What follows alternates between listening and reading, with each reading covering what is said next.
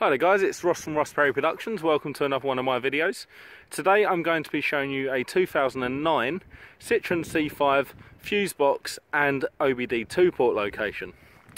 So if you just come over to the left hand side of the vehicle, or passenger side of the vehicle in this instance, it should look something like that.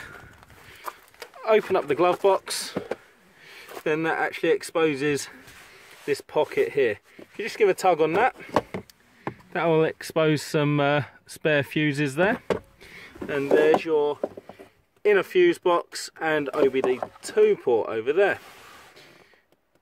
Now there is actually a fuse box under the bonnet as well, but I'll let you find that, and I'll just run through some of the pages from the book that tells you which fuses are what now.